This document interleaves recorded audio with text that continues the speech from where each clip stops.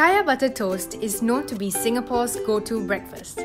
And a while back, we filmed the story of Uncle Ah Sing making amazing kaya butter toast on a charcoal grill. But in this video, I learned how to make kaya. So let's see how that goes.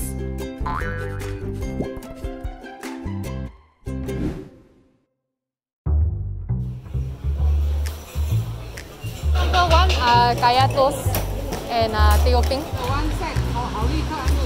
Best way to start the kaya toast and teh peng with a friend.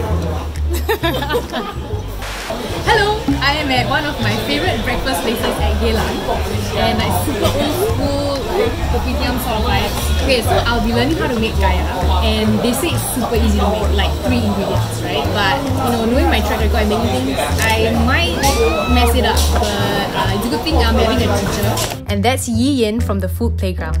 And she's one of the teachers who conducts classes on Airbnb online experiences.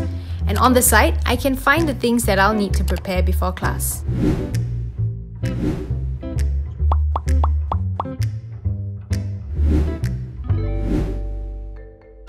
Hello! Hello! Hi, I'm Rit. Hi, YY. So, today we'll be making Hainanese style kaya, where the end result is not the green kaya that most people. My earliest memory of kaya was actually I didn't really like kaya. I was forced to eat kaya, and I was like, I didn't want to eat kaya. Making kaya definitely was very memorable for me. It's like my mom had asked me, hey, I'm making kaya, come in and help me to stir. I wanted to stop many times during the thing, right? But she's like, you cannot stop. She said, you cannot stop. Okay, so let's start, shall we? Okay. So we are going to mix these 3 guys together first. We're going to stir till the sugar dissolves. And you don't have to beat air into it. Basically, you're just stirring your usual way. Very enthusiastic. Right. Okay, so actually what we can do now is we can start our water boiling. We are going to pour this through the strainer into the pot that's sitting on your saucepan. Okay, at this stage, we are going to plonk the... So I just throw the pandan in, right? Yes. And then you've got to stir it. Oh, okay. A few moments later. So this was the part that I had to do for my mom. We didn't have this set up. When my mom did it, she had like a smaller container sitting in a bigger pot. So I could feel the full steam. So I realized now that, oh, okay, so this is so much better, the one that we have now. For mine, the steam is coming out from my kaya. Oh yeah, mine also. Mine's coming out now. Okay. So now what we can do is we can swap and then we work on the caramelized sugar. Pour it in and give the frying pan a shake just so that you have an even layer. Okay, stir, keep stirring. It's all liquid already. Yeah, it's like kind of brown also. What you do is you pour this caramelized sugar into your kaya.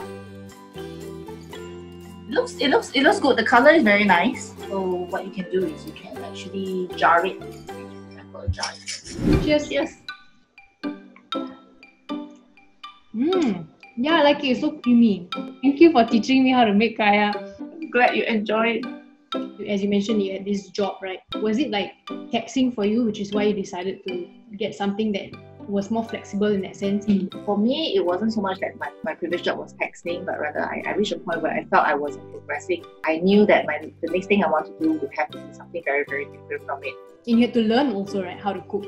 Oh yeah, very, very humbling. Wow. What advice do you have for people who are not very confident in the kitchen? It's really about practice, really about practice. When I first joined, I was a bit surprised at how slow I was. You've got to force yourself to keep doing it. Yeah, and not be intimidated. And being in a community of people who can advise you. Usually your classes are a bit bigger, right? How are your classes typically like?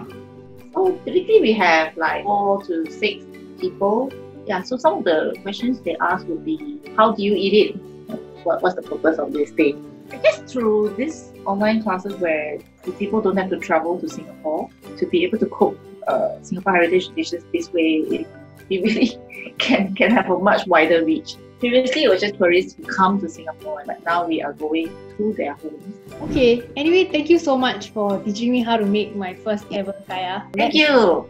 Oh, can we take a shot? Like a photo together? 1, 2, 3...